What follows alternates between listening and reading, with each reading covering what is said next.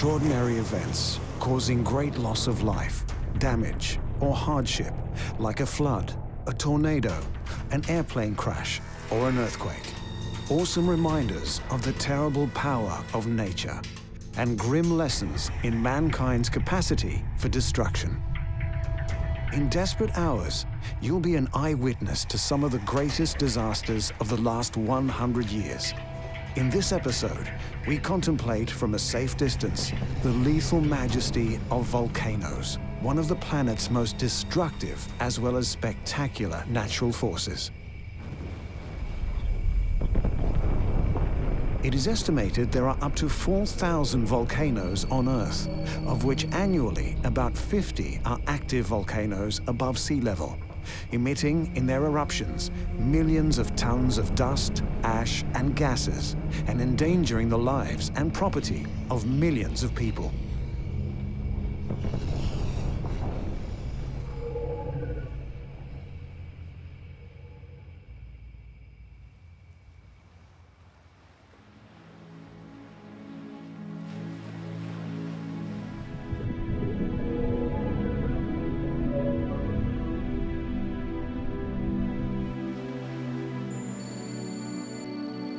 Montserrat, an emerald island in the Caribbean Sea, described by tourist guidebooks as late as the 1990s as a tropical paradise. The beauty of Montserrat must have enchanted voyagers already in 1493, when it was discovered by Christopher Columbus. It was the volcano that changed the tropical paradise into hell on Earth. Although geologists believed that the Soufriere Hills volcano was inactive. On 18 July 1995, after 4 quiet centuries, this sleeping giant suddenly awoke. The subsequent huge eruption spewed out large volumes of pyroclastic material over a radius of 15 kilometers. The following apocalypse especially hit the capital city of Plymouth, which will never forget this day. Plymouth was buried in several meters of mud and ash. The day changed into night. The quiet atmosphere of a town carelessly bathing in the sun just a while beforehand suddenly changed into the worst nightmare. Look up, and what I saw was I left the cattle running. I ran away from the mountain coming down.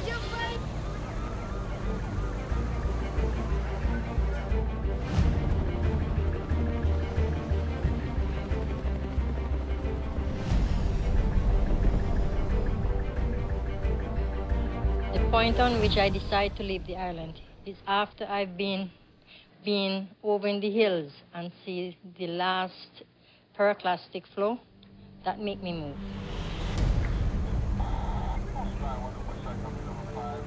Two-thirds of the population had to be evacuated, hastily leaving their homes, which most of them never returned to.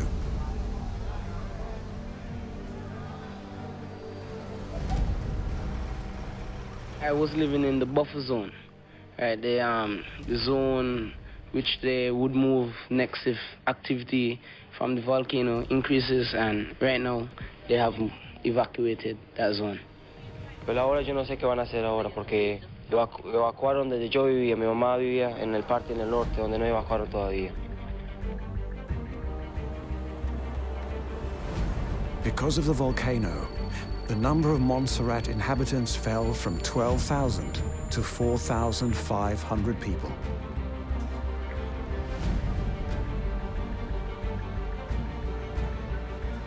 However, none of the people who refused to leave their beloved Caribbean island knew that the fury of the volcano was not over.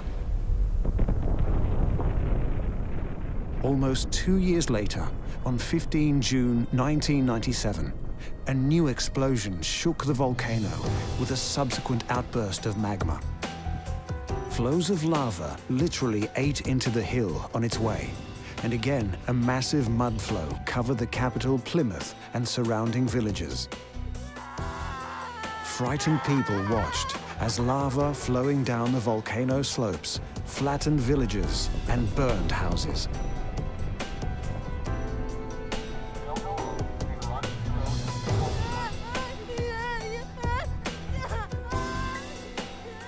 On that day, Soufriere Hills claimed 19 lives, burning them alive in hot lava.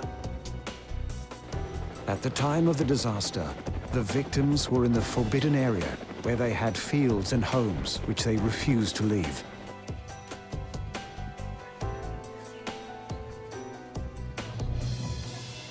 They took the risk and were unlucky, which cost them their lives.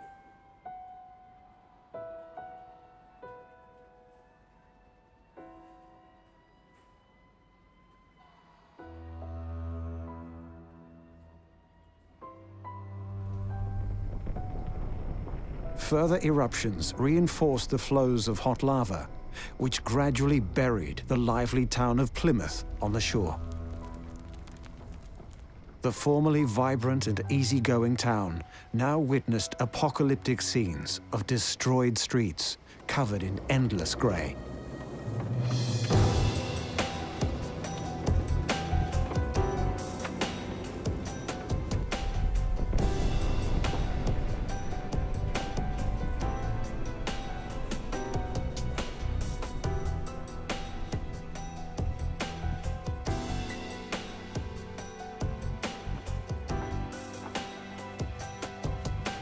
Although volcanic eruptions still occasionally occur, the inhabitants of the island hope that the worst is over.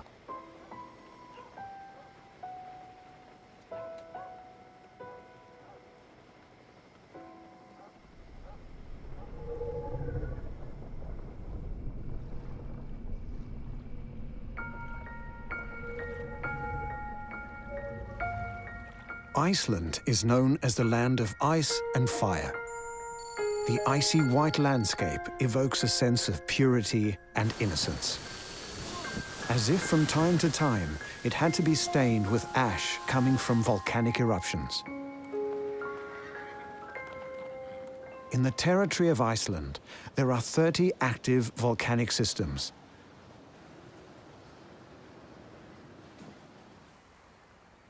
Iceland is located at the top of the Mid-Atlantic Ridge, where two different tectonic plates meet. This contributes to the very intense volcanic and seismic activity in Iceland, which is not to be found anywhere else on Earth.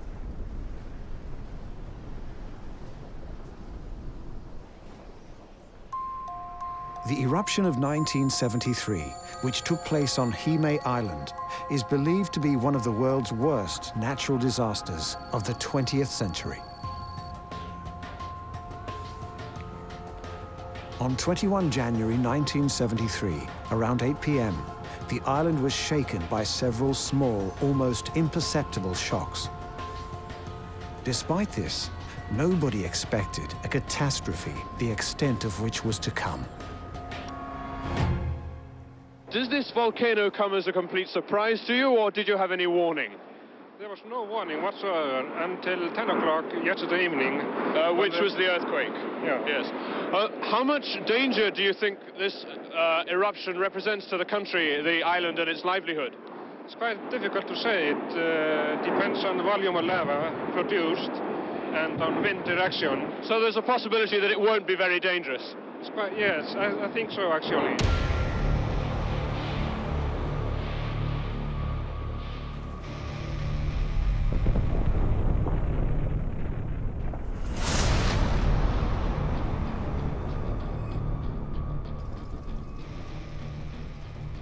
At 2 a.m. on 23 January 1973, a new crack appeared in the eastern side of the volcano Eldfell, whose name means Mountain of Fire in Icelandic.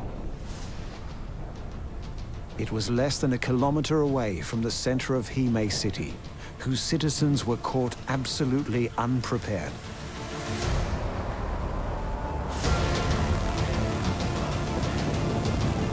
Red-hot lava started to flow from the crack at appalling speed. Volcanic dust fell on the roofs of houses.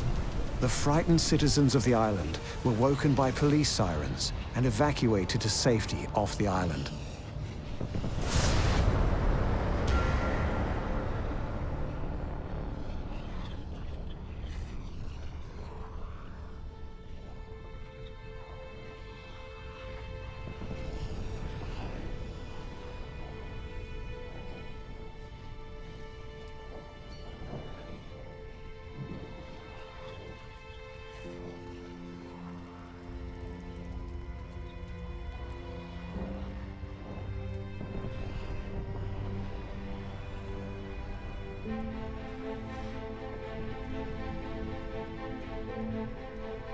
They were lucky.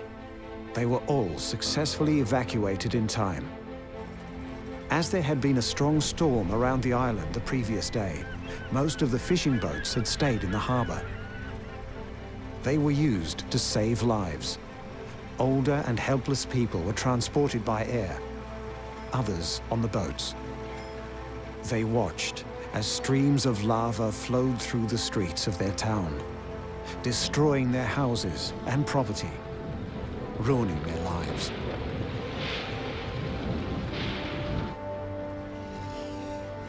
The catastrophe changed the lives of all 5,000 inhabitants of the island forever. Many have never returned for fear of further eruptions, and others have had to start life again from scratch.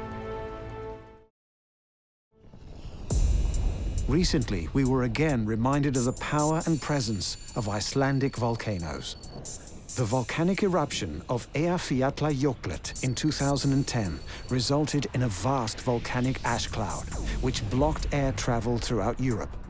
Today, most of the UK remains covered by the ash cloud. Eruption, it may stop tomorrow, but it may continue to disrupt air traffic for weeks or months. We don't know anything. We don't know how to get home. We don't know how to get any information about what to do. And we don't have anywhere to stay.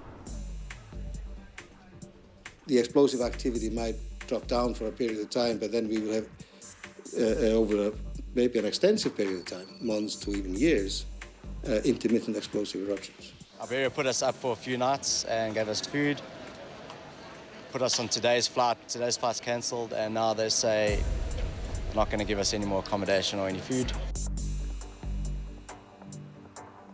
It was not a strong eruption, but according to seismologists, another eruption of similar scope is just a matter of time.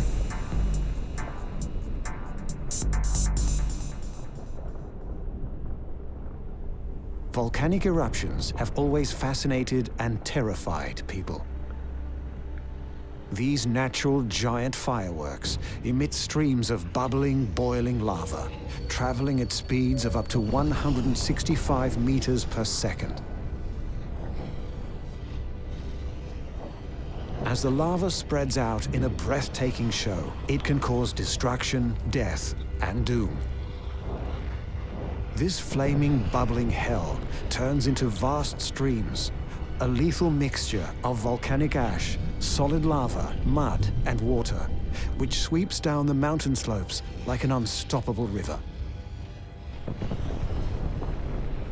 How and where are volcanoes born?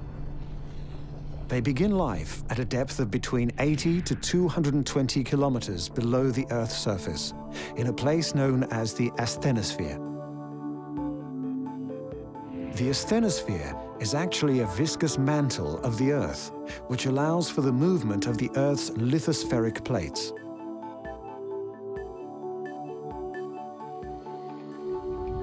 Without the asthenosphere, the plates would not be able to move, and the renewal of the Earth's crust would not be possible.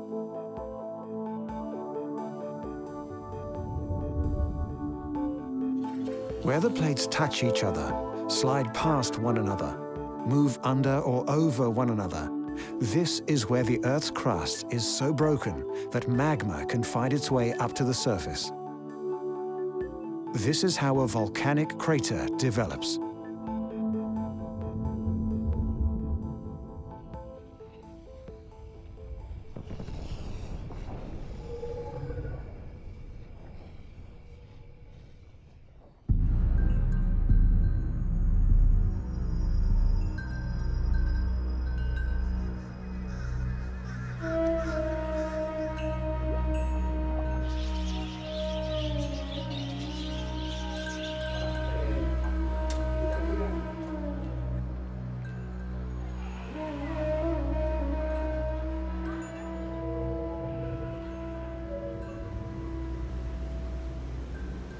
Indonesia has been seen as symbolic of volcanic disasters ever since the eruption of the legendary Krakatoa volcano in 1883.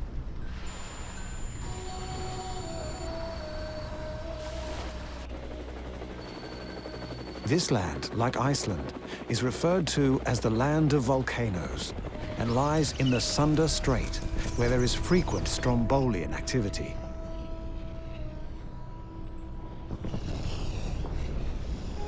Every now and then, some of them erupt, causing a local disaster.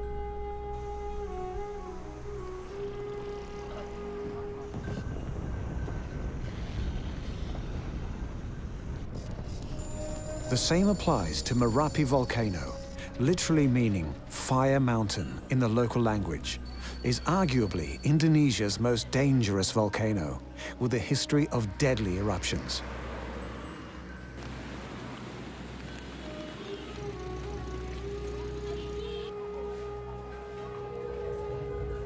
The volcano is frequently active, with eruptive episodes occurring every few years, posing a threat to more than 1 million people living on the slopes of the volcano. This type of activity has occurred frequently in past years, usually lasting for a few weeks or months each time. Sebagai berikut, yakni agar segera mengungsikan penduduk di daerah rawan bencana. On 26 October 2010, Merapi violently erupted, spewing flows of hot rock and gas kilometers away from the summit and devastating the surrounding area.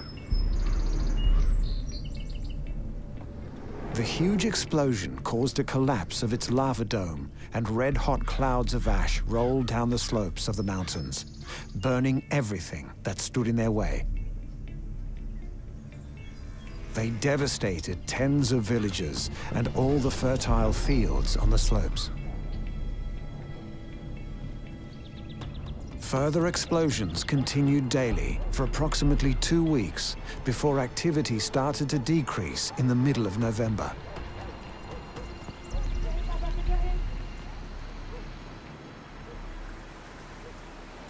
Like in '94, it was a dome collapse, and the seismicity and also the deformation, there was no signal.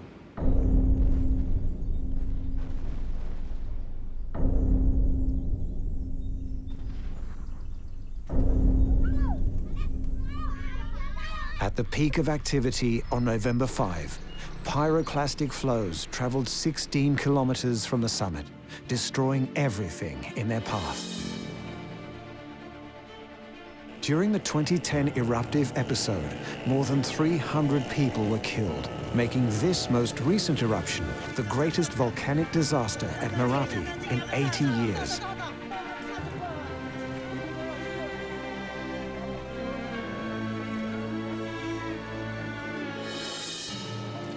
Over 300,000 people were evacuated from their homes within a 20-kilometer radius of the volcano and moved to temporary shelters in safer areas away from the fiery reaches of the volcano.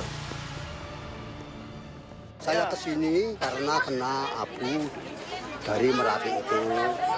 Lantas saya menjadi sesak napas dan pusing. Ya dari apa dampak dari gunung Merapi ini ada debu, terus ya ada riwayat tekanan darah tinggi juga ya.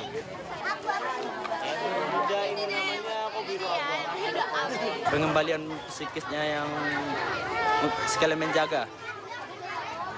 Takutnya ada yang trauma, yang ngedrop. Target kita di sini anak-anak sama manula.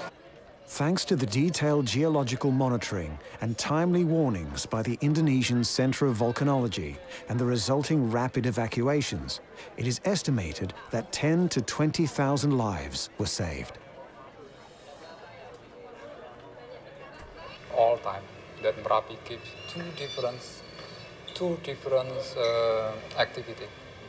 One eruption, explosion, and one dome collapse. Both are dangerous. So what does the future hold for Merapi and the people living on its hazardous slopes? scientists face a challenge to unravel the driving forces behind Merapi's activity. Past eruptions hold the key to future eruptive styles, so unlocking the secrets of what lies behind Merapi's activity will help volcanologists to prevent further catastrophes occurring.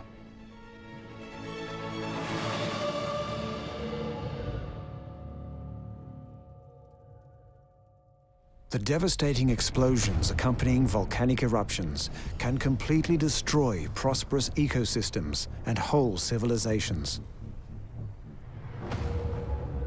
One such volcano is Mount Nyiragongo, elevation 3,470 meters in war-torn Congo, whose last eruption occurred in January 2002. In that eruption, lava appeared on the surface directly at the edge of Goma city in Minigi, where it started to flow out of the earth and cut the city in two.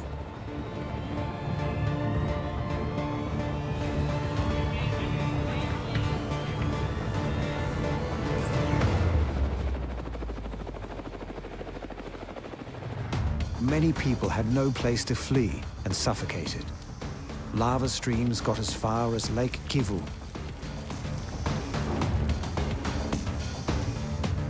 The number of victims reached about 100. Thousands of people lost their homes.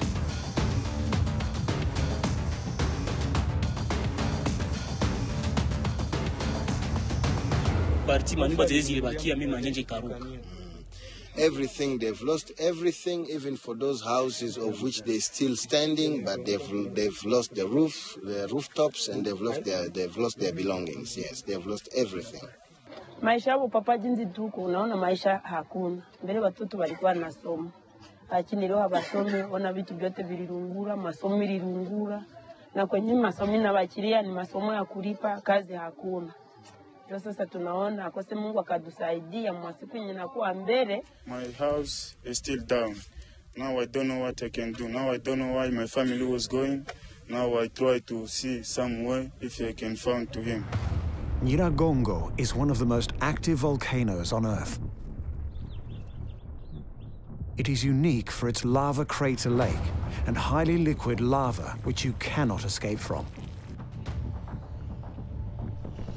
Experts warn that if Nyiragongo shows its true power, Goma city, with its 1 million inhabitants, will become a contemporary Pompeii.